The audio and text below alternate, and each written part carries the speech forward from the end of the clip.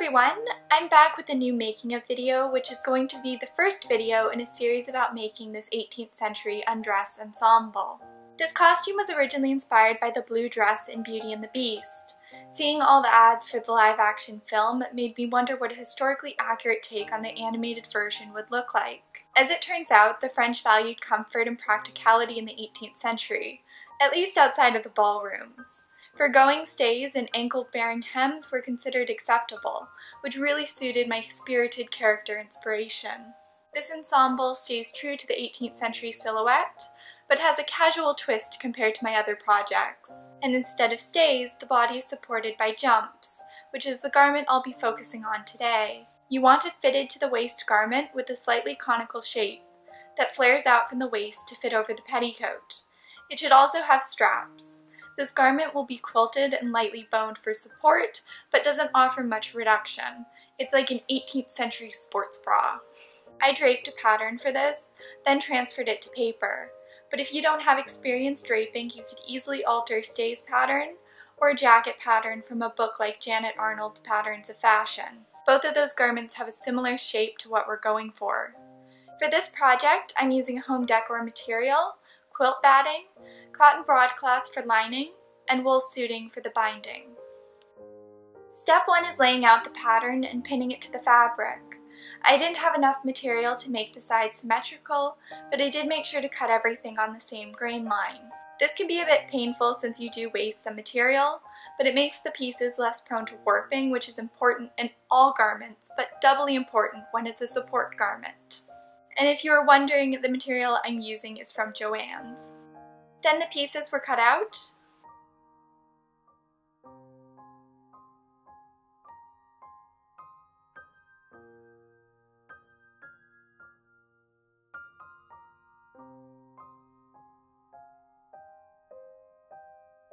All the pins were removed.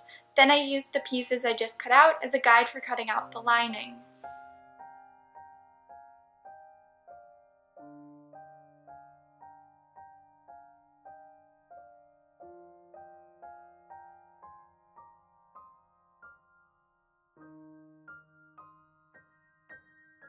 And now for the tedious process of marking the quilting designs onto the lining. I drew the first line based on guidelines I drew on my pattern, then transferred to the lining layer. Then I marked a line a ½ inch away from the one marked on the pattern, and this process was repeated until the entire panel was covered with lines that are ½ inch apart, and for visual interest I made the lines diagonal. Though this process doesn't seem difficult, the fabric is prone to warping and it's easy for the ruler to slip. If that happens a few times, the lines can end up really uneven, so keep an eye on that as you go. And if you're wondering why we're quilting these, it's to add structure to the material so it will do a better job of supporting the body. So after I finished marking the pieces, I got my quilt batting out. The batting was a bit thick, but it was made from 2 loosely woven layers, so I pried the layers apart and just used one. Then I pinned my lining to the batting and cut around it. I'm also cutting the batting from the seam allowances just to avoid extra bulk in that area.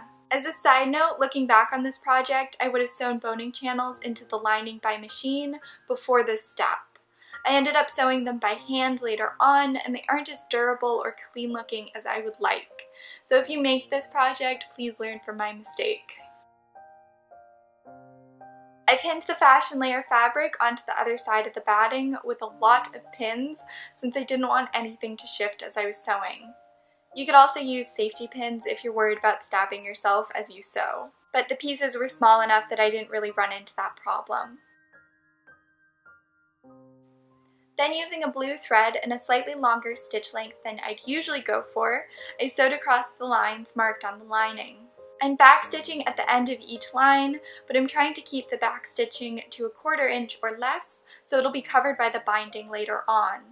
If you aren't familiar with jumps or stays or 18th century foundation garments, the portions that extend past the waist are called tabs and don't have seam allowances. Instead of the edges being turned under, they are bound with bias tape or ribbon.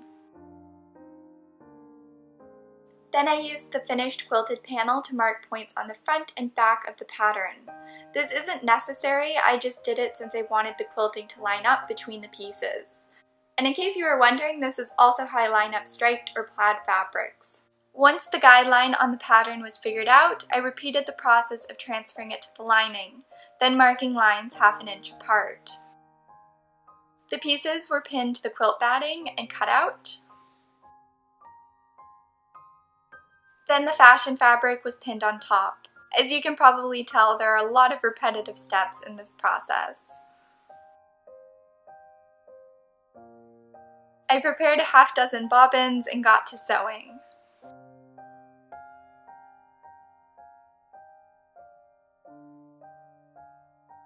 And now it's time to baste the seams together. Once again, this is optional. I'm just doing it since I want the quilt design to line up in a zigzag pattern. So I marked the seam allowance with pencil, then used a contrasting thread and a hand needle to stitch across that point. I went through every stitch line and made sure they lined up. Remember, basting stitches are to secure things before they are properly sewn. These are temporary and don't have to be pretty.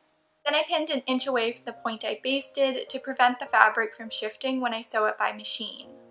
And this was repeated for all the seams. Then they were sewn and ironed open.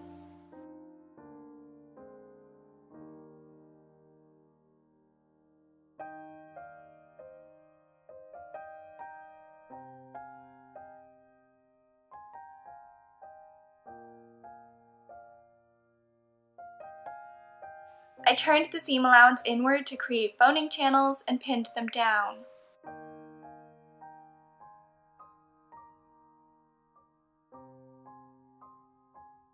I used whip stitches to secure these channels in place, but you could definitely do this by machine if you don't mind how the top stitching looks.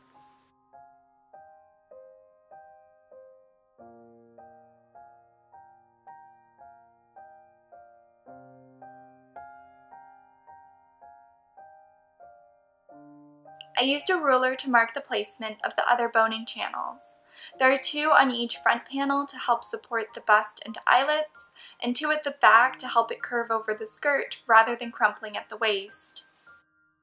I pinned strips of material that had the edges turned inward to the points I marked. These will serve as the boning channels. And I sewed these down by hand, which was not a good idea. As I said earlier, I should have sewed these boning channels to the lining before doing anything else. It would have saved a lot of time and made the channels more durable. While talking about mistakes, I also should have lined the front few inches of the front panels with canvas or some heavyweight material because the fabric wasn't stiff enough to properly support the eyelets. Just something to keep in mind if you're making something similar. I know those are changes I would make if I remade this in the future, which I might do because I love the fit of these jumps but not the construction. Now it was time to cut out the binding, which is just 1 1/4 inch wide strips of this wool suiting I had on hand. I picked this fabric since it matched the floral print nicely, but it frayed a lot even when cut on the bias. So I would recommend sticking to finely woven materials that are less prone to fraying. The important thing here is to cut the fabric strips diagonally on the fabric's grain, also known as the bias, so they will have some stretch to them. All the strips were cut out, then sewn together.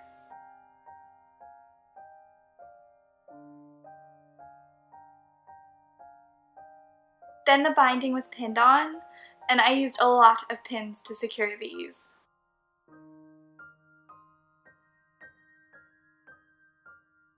I sewed the binding on with a 1/4 inch seam allowance, and I did this very slowly since there were lots of fiddly curves and corners. And I actually pinned and sewed a 1/4 of this at a time. That way if I did anything wrong, there wasn't as much to rip out, and there were fewer pins in it at once, which makes it easier to manipulate. So after finishing one section, another was pinned on, then that was sewn as well.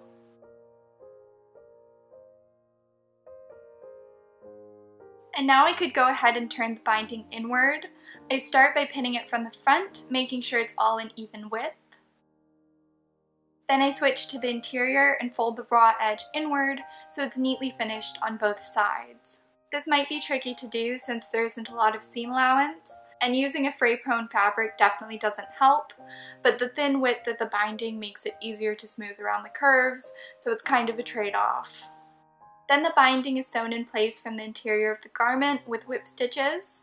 I sewed most of the binding on, but left the top edge open since I hadn't added the boning yet or sewn the shoulder seam. Doing these steps later made the garment easier to manipulate while I sewed the bulk of the binding in place, which was really nice since that took quite a while.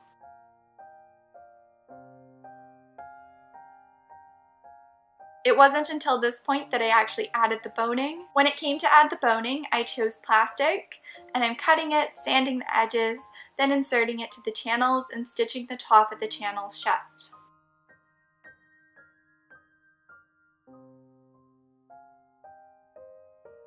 After that was done, I pinned and sewed the shoulder seam.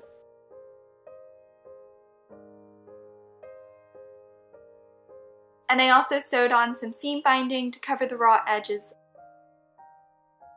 Now the rest of the binding was pinned in place. One edge was sewn on by machine and the other was whip stitched in place. The same process that I showed earlier.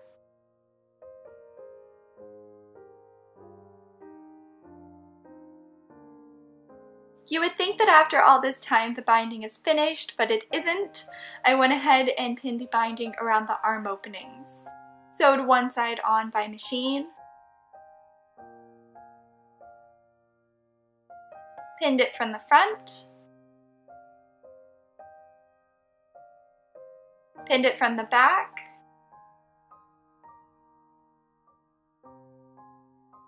and whip stitched it down.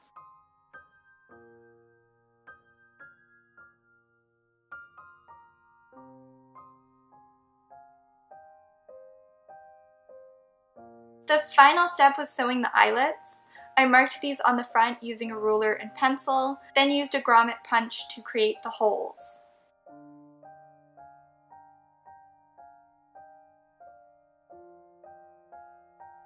I stitched the eyelets by hand using 3 strands of blue embroidery floss, and I usually use around 40 inches of floss per an eyelet. If you've seen my other videos, then you'll know this process is pretty simple. All you do is stitch around the hole until all the raw edges are densely covered with thread. And as I mentioned earlier, I gooped up here by not making the material thick enough to support the eyelets.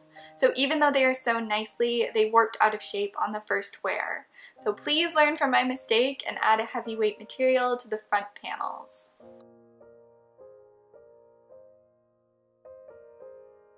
After the eyelets were done, I laced the front. I originally used separate strands of ribbon for this, which you can see here, but it looked a bit bulky when worn, so I spiral laced it with a single ribbon instead. And that's it! I love the color and shape of these jumps, and they are really comfortable. If I ever had to attend an all-day event, I would prefer this to all my other historical costumes. However, as I said throughout the video, there are a few things I did wrong which make them less durable than I would like. So I'll probably make another pair with the changes mentioned earlier. I just have to find an equally pretty floral fabric first. I hope you enjoyed this video and are looking forward to the other ones focused on this ensemble. They are already filmed and should be posted in the coming months. And for more information on this project, please check out the description box. It's always packed with relevant links. Thank you so much for watching, and I shall talk to all of you very soon.